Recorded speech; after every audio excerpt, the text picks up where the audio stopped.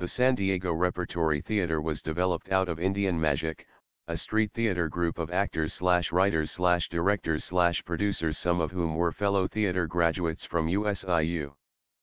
Founded initially in 1972 by Christopher R., a year later Indian Magic became San Diego's most famous street theater.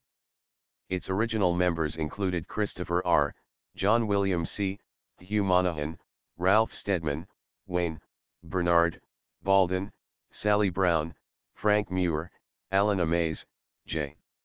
Rehearsing in the loft of the old Spreckles building in San Diego, California, the troupe initially performed on the weekends in the Zorro Garden's amphitheater located in Balboa Park.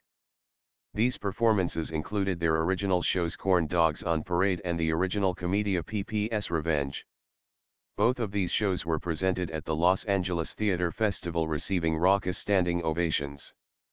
When the group's head writer, John William C. left the group in 1974, Indian Magic began relying on outside material.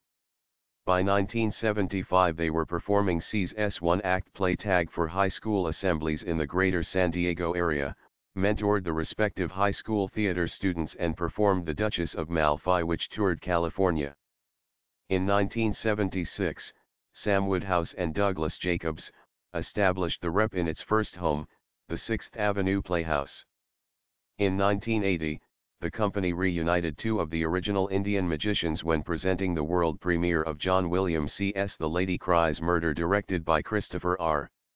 The production was voted the best play of the year by the San Diego Tribune, and its popularity allowed the Rep to achieve the status as one of San Diego's premier theaters.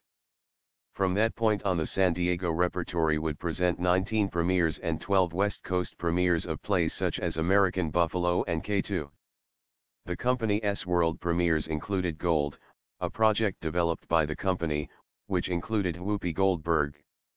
In 1986, the San Diego Repertory Theater moved to the new Lyceum Theater in Horton Plaza, where the company assumed the duty of resident manager of the Lyceum complex, which provides services to other arts and community organizations. The Lyceum Gallery holds art exhibitions in conjunction with the theater that usually run the length of the productions. In a single year, 350 to 400 performances are presented in the theaters, with an annual attendance of over 150,000 people. Of these events, 2/3 are CO productions between the Rep and more than 40 community organizations.